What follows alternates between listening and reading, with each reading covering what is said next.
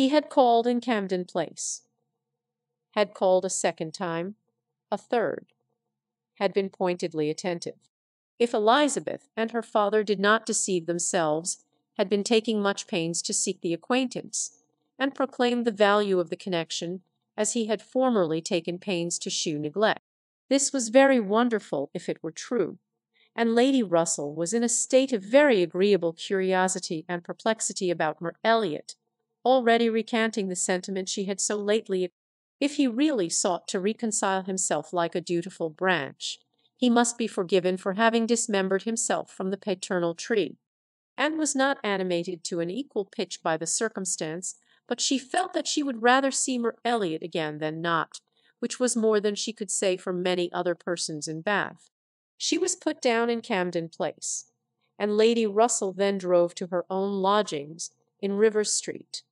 Chapter 15. Sir Walter had taken a very good house in Camden Place, a lofty dignified situation, such as becomes a man of consequence, and both he and Elizabeth were settled. Anne entered it with a sinking heart, anticipating an imprisonment of many months, and anxiously saying to herself, "Oh, when shall I leave you again?" A degree of unexpected. Her father and sister were glad to see her, for the sake of shewing her the house and furniture, and met her with kindness. Her making a fourth, when they sat down to dinner, was noticed as an advantage. Miss Clay was very pleasant and very smiling, but her courtesies and smiles were more a matter of course. Anne had always felt that she would pretend what was proper on her arrival, but the complaisance of the others was unlooked for.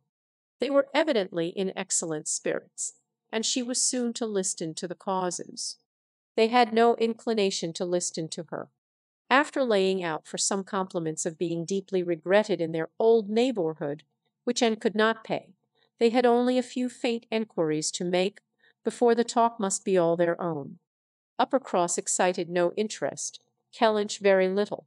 It was all Bath. They had the pleasure of assuring her that Bath more than answered their expectations in every respect. Their house was undoubtedly the best in Camden Place. Their drawing-rooms had many decided advantages over all the others which they had either seen or heard of, and the superiority was not less. Their acquaintance was exceedingly sought after. Everybody was wanting to visit them. They had drawn back from many introductions, and still were perpetually having cards left by people of whom they knew nothing. Here were funds of enjoyment. Could Anne wonder that her father and sister were happy? She might not wonder, but she must sigh that her father should feel no degradation in his change, should see nothing to regret in the duty. But this was not all which they had to make them happy. They had Elliot too, and had a great deal to hear of Elliot. He was not only pardoned, they were delighted with him. He had been in Bath about a fortnight. He had passed through Bath in November, in his way to London, when the intelligence of Sir Walter's being settled there had of course they had not a fault to find in him. He had explained away all the appearance of neglect on his own side. It had originated in misapprehension entirely. He had never had an idea of throwing himself off. He had feared that he was thrown off, but knew not why, and delicacy had kept him silent. Upon the hint of having spoken disrespectfully or carelessly of the family and the family honours, he was quite indignant. He who had ever boasted of being an Elliot, and whose feelings, as to connection, were only too strict to suit the unfeudal tone of the present day. He was astonished, indeed, but his character and general conduct must refute it. He could refer Sir Walter to all who knew him, and certainly the pains he had been taking on this, the first opportunity of reconciliation, to be restored to the footing of a relation. The circumstances of his marriage, too, were found to admit of much extenuation.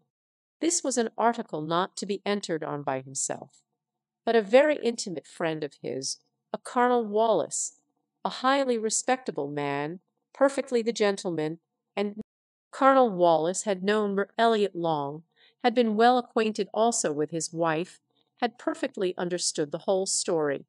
She was certainly not a woman of family, but well educated, accomplished, rich, and excessively in love with his friend. There had been the charm. She had sought him. Without that attraction, not all her money would have tempted Eliot, and Sir Walter was, moreover, assured of her having been a very fine woman. Here was a great deal to soften the business.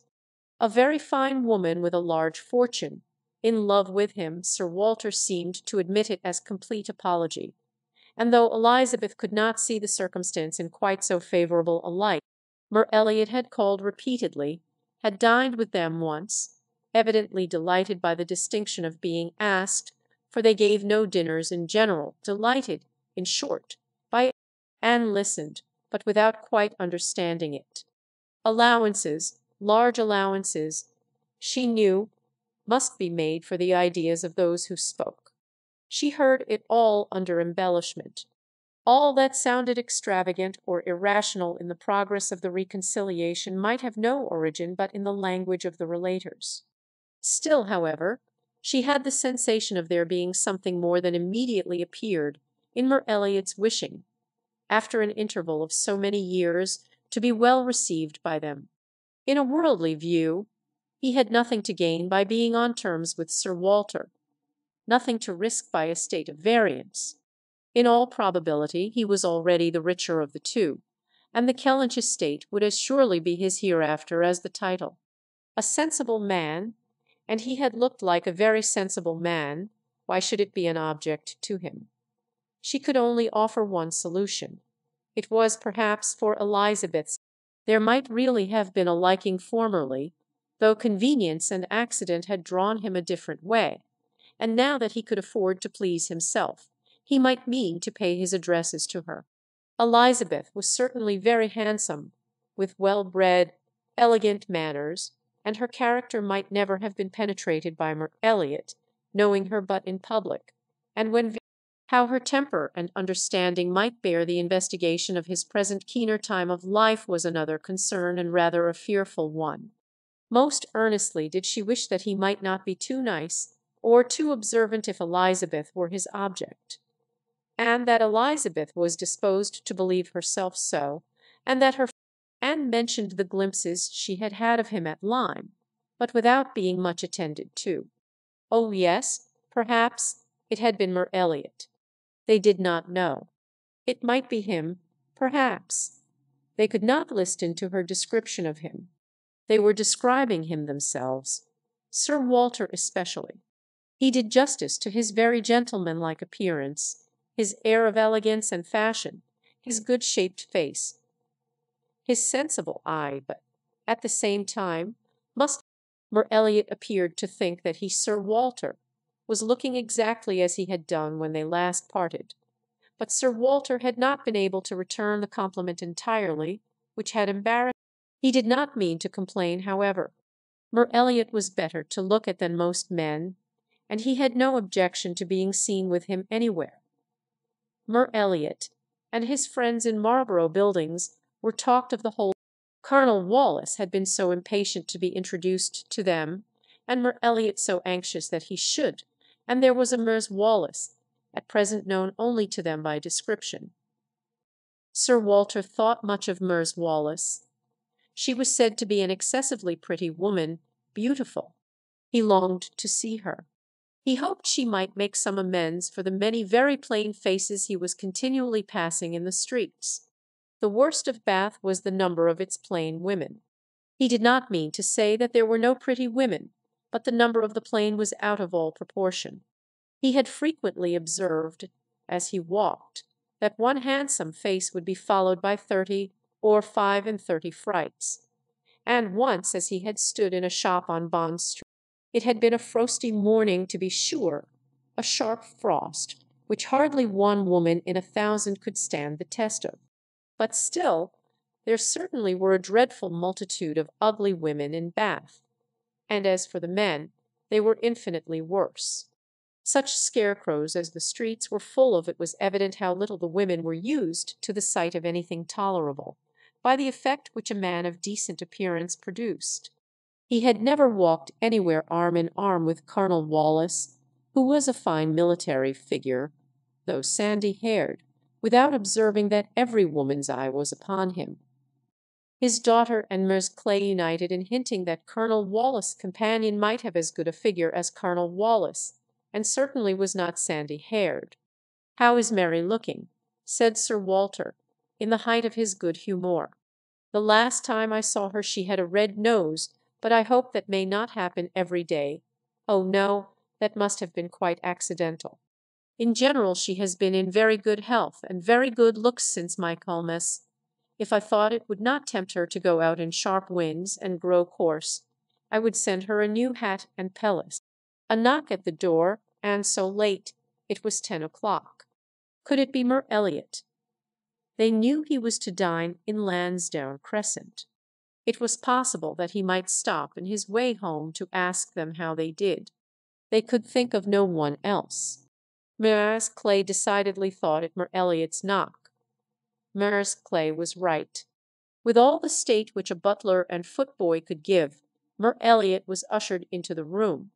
It was the very same man, with no difference but of dress. Anne drew a little back, while the others received his compliments, and her sister his apologies for calling at so unusual an hour, but he could not be so near without wishing to know that neither she see, which was all as politely done and as politely taken as possible, but her part must follow them. Sir Walter talked of his youngest daughter. Mer Elliot must give him leave to present him to his youngest daughter. There was no occasion for remembering Mary. And Anne smiled. He looked completely astonished, but not more astonished than pleased. His eyes brightened, and with the most perfect alacrity he welcomed the relationship, alluded to the past. He was quite as good-looking as he had appeared at Lyme. His countenance improved by speaking, and his manners were so exactly what they ought to be, so polished, so easy, so particular. They were not the same, but they were, perhaps, equally good. He sat down with them, and improved their conversation very much. There could be no doubt of his being a sensible man. 10 minutes were enough to certify that. His tone, his expressions, his choice of subject, his knowing where to stop, it was all the operation of a sensible, discerning mind. As soon as he could, he began to talk to her of Lyme, wanting to compare opinions respecting the place, but especially wanting to speak of the circumstance of their happening to be guests in the same. She gave him a short account of her party and business at Lyme. His regret increased as he listened. He had spent his whole solitary evening in the room adjoining theirs, had heard voices, mirth continually, thought they must be a most delightful set of people, longed. If he had but asked who the party were, the name of Musgrove would have told him enough. Well, it would serve to cure him of an absurd practice of never asking a question at an inn, which he had adopted, when quite a young man, on the principle of its being very ungenteel. "The notions of a young man of 1 or 22, said he, "as to what is necessary in manners to make him quite the thing, are more absurd, I believe, than those of any other set of beings. The folly of the means they often employ is only to be equalled by the folly of what they have in view." But he must not be addressing his reflections to Anne alone. He knew it. His enquiries, however, produced at length an account of the scene she had been engaged in there, soon after his leaving the place. Having alluded to an accident, he must hear the whole. When he questioned, Sir Walter and Elizabeth began to question also, but the difference in their manner of doing it could not be unfelt. She could only compare Mer Elliot to Lady Russell, in the wish of really comprehending what had passed, and in the degree of concern for what she must have suffered in witnessing it. He stayed an hour with them. The elegant little clock on the mantelpiece had struck 11 with its silver sounds, and the watchman was beginning to be heard at a distance telling the same tale, before Mer Elliot or any of them, and could not have supposed it possible that her first evening in Camden Place could have passed so well. Chapter 16. There was one point which Anne, on returning to her family, would have been more thankful to.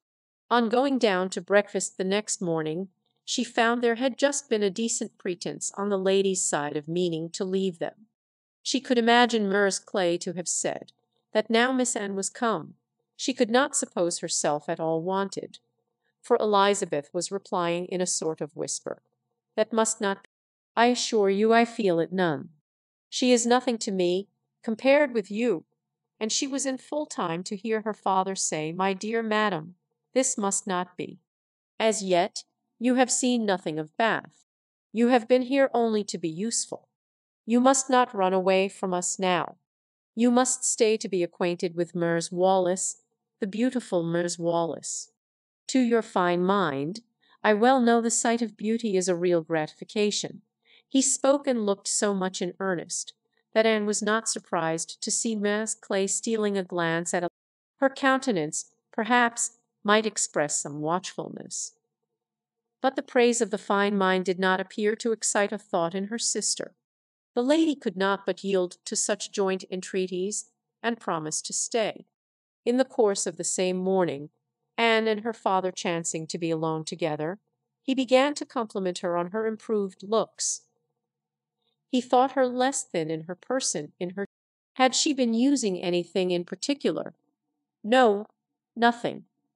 Merely gallant, he supposed. No, nothing at all.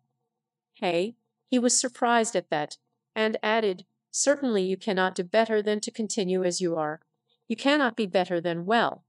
Or I should. Miss Clay has been using it at my recommendation, and you see what it has done for her.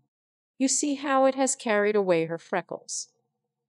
If Elizabeth could but have heard this, such personal praise might have struck her, especially as it did not appear to Anne that the freckles. But everything must take its chance. The evil of a marriage would be much diminished if Elizabeth were also to marry. As for herself, she might always command a home with Lady Russell. Lady Russell's composed mind and polite manners were put to some trial on this point in her intercourse in Camden Place.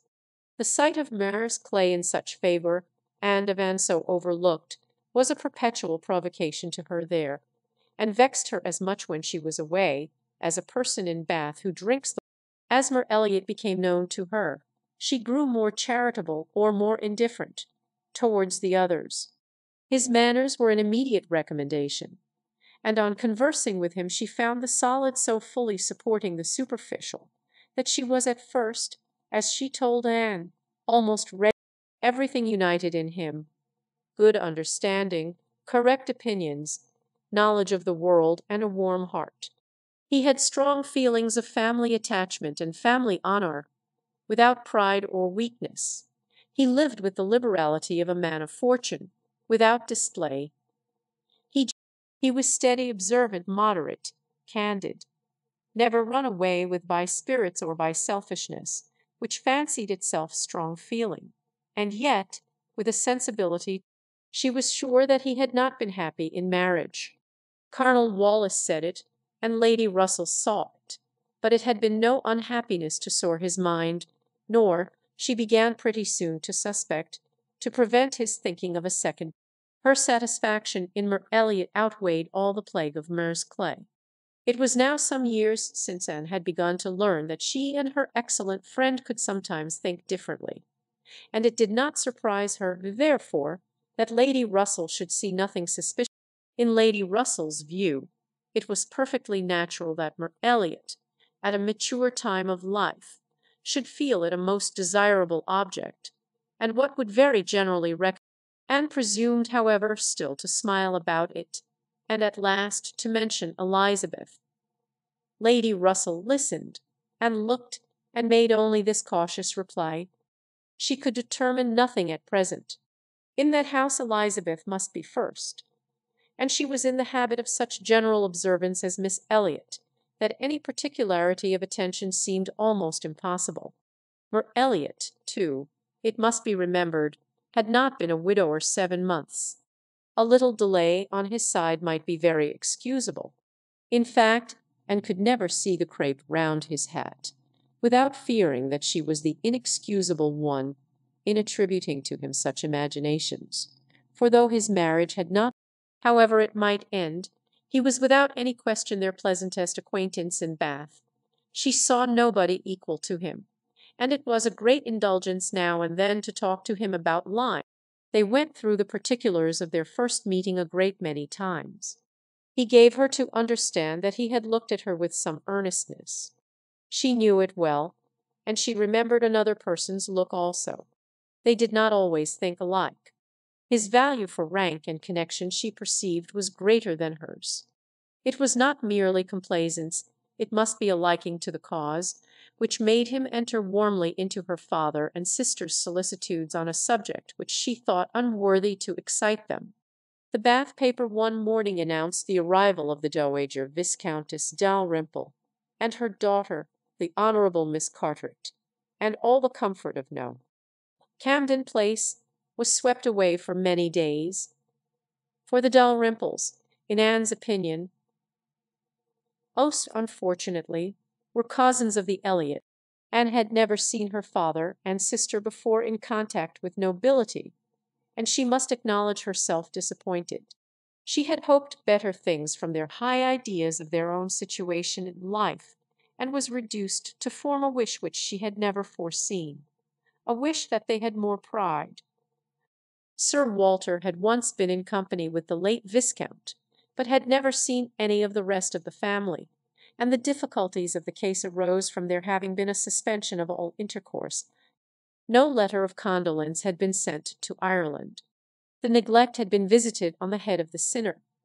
For when poor Lady Elliot died herself, no letter of condolence was received at Kellynch, and consequently there was but too much reason how to have this anxious business set to rights, and be admitted as cousins again, was the question, and it was a question which, in a more rational manner, neither Lady Russell nor family connections were always worth preserving, good company always worth seeking. Lady Dalrymple had taken a house for 3 months in Laura Place, and she had been at Bath the year before, and Lady Russell had heard her spoken of as a charming woman. It was very desirable that the connection should be renewed, if it could be done, without any compromise of propriety on the side of the Elliots. Sir Walter, however, would choose his own. Neither Lady Russell nor Mer Elliot could admire the letter, but it did all that was wanted in bringing 3 lines of scrawl from the Dowager Viscountess. She was very much honoured, and should be happy in their acquaintance. The toils of the business were over, the sweets began. They visited in Laura Place, they had the cards of Dowager Viscountess Dalrymple and the Honourable Miss Carteret, to be arranged wherever they might be most visible, and our cousins. Anne was ashamed. Had Lady Dalrymple and her daughter even been very agreeable, she would still have been ashamed of the agitation they created, but they were nothing. There was no superiority of manner, accomplishment, or understanding. Lady Dalrymple had acquired the name of a charming woman, because she had a smile and a civil answer for everybody. Miss Carteret, with still less to say, was so plain and so awkward that she would never have been tolerated in Camden Place but for her birth. Lady Russell confessed she had expected something better, but yet it was an acquaintance worth having. And when Anne ventured to speak her opinion of them to Mer Elliot, he agreed to their being. Anne smiled and said, "My idea of good company, Mer Elliot, is the company of clever, well-informed people, who have a great deal of conversation. That is what I call good company requires only birth, education, and manners, and with regard to education is not very nice. Birth and good manners are essential, but a little learning is by no means a dangerous thing in good company. On the contrary, it will do very well." My cousin Anne shakes her head. She is not satisfied. She is fastidious. My dear cousin, sitting down by her, you have a better right to be fastidious than almost any other woman I know. But will it answer? Will it make you happy? Will it not? I suppose, smiling, I have more pride than any of you, but I confess it does vex me that we should be so solicitous to have the relationship acknowledged, which we may be very sure in London, perhaps, in your present quiet style of living, it might be as you say, but in Bath, Sir Walter Elliot and his family will always be worth knowing. But here you are in Bath, and the object is to be established here with all the credit and dignity which ought to belong to Sir Walter Elliot. You talk of being proud. I am called proud, I know, and I shall not wish to believe myself otherwise. For our pride, if investigated, would have the in one point, I am sure, my dear cousin, he continued, speaking lower, though there was no one else in the room, in one point, I am sure, we must feel alike. We must feel that every addition to your father's society, among his equals or superiors, may be of use in diverting his thoughts from those who are beneath him. He looked at Chapter 17 while Sir Walter and Elizabeth were assiduously pushing their good fortune in Laura Place, and was renewing an acquaintance of a very different description. She had called on her former governess, and had heard from her of there being an old school fellow in Bath, who had the two strong claims on her attention of past kindness and present suffering. Miss Hamilton, now Miss Smith, had shewn her kindness in one of those periods of her life when it had been most valuable, and had gone unhappy to school, grieving for the loss of a mother whom she had dearly loved, feeling her separation from home, and suffering as a girl of 14, of strong sense. Miss Hamilton had left school, had married not long afterwards, was said to have married a man of fortune, and this was all that Anne had known of her, till now that their governesses. She was a widow and poor. Her husband had been extravagant, and at his death, about 2 years before, had left his affairs dreadfully involved. She had had difficulties of every sort to contend with, and in addition to these distresses had been afflicted with a severe rheumatic fever, which finally settling in her legs, had made her for the present. She had come to Bath on that account, and was now in lodgings near the hot baths, living in a very humble way, unable even to afford herself the comfort of a servant, and of course almost. Their mutual friend answered for the satisfaction which a visit from Miss Elliot would give Mrs. Smith, and Anne therefore lost no time in going. She mentioned nothing of what she had heard, or what she intended at home. It would excite no proper interest there. She only consulted Lady Russell, who entered thoroughly into her sentiments, and was most happy to convey her as near to Mrs. Smith's lodgings in Westgate Buildings as Anne chose to be taken. The visit was paid, their acquaintance re-established, their interest in each other more than rekindled. The first 10 minutes had its awkwardness and its emotion. 12 years were gone since they had parted, and each presented a somewhat different person from what the other had imagined. 12 years had changed Anne from the blooming, silent, unformed girl of 15 to the elegant little woman of 27, with every beauty except bloom. Anne found in Mrs. Smith the good sense and agreeable manners which she had almost ventured to depend on, and a disposition to converse and be cheerful beyond her expectation. Neither the dissipations of the past, and she had lived very much in the world, nor the restrictions of the present, neither sickness nor sorrow seemed to have closed her heart or ruined her spirits. In the course of a second visit she talked with great openness, and Anne's astonishment increased. She could scarcely imagine a more cheerless situation in itself than Mrs. Smith's. She had been very fond of her husband. She had buried him. She had been used to affluence. It was gone. She had no child to connect her with life and happiness again, no relations to assist in the arrangement of perplexed affairs, no health to make all the rest supportable. Her accommodations were limited to a noisy parlour, and a dark bedroom behind, with no possibility of moving from one to the other without assistance, which there was only one servant. Yet, in spite of all this, Anne had reason to believe that she had moments only of languor and depression, to hours of occupation and enjoyment. How could it be she watched, observed, reflected, and finally determined that this was not a case of fortitude or of resignation only? A submissive spirit might be patient, a strong understanding would supply resolution, but here was something more. Here was that elasticity of mind, that disposition to be comforted. It was the choicest gift of heaven, and Anne viewed her friend as one of those instances in which, by a merciful appointment, it seems designed to counterbalance almost every other. There had been a time, Mrs. Smith told her, when her spirits had nearly failed. She could not call herself an invalid now, compared with her state on first reaching Bath. Then she had, indeed, been a pitiable object, for she had caught cold on the journey, and had hardly taken possession of her lodgings before she was again